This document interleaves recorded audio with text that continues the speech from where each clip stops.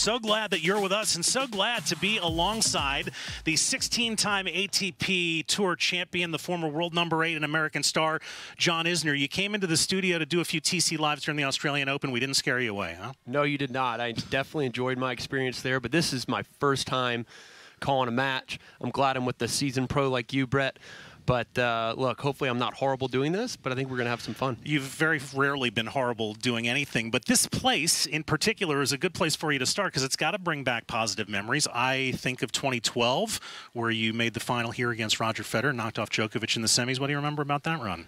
Yeah, it was a great run for me personally. I believe that match against Djokovic, when I beat him in the semis, that was the first time I entered the top 10. So for any player that's ever entered the top 10 in the world, you certainly remember that. And to be able to beat Djokovic in the semifinals of a massive event like this was a huge milestone for me. Most importantly, are you ready to criticize your old friends and make sure you have no friends left after these 10 days in the desert?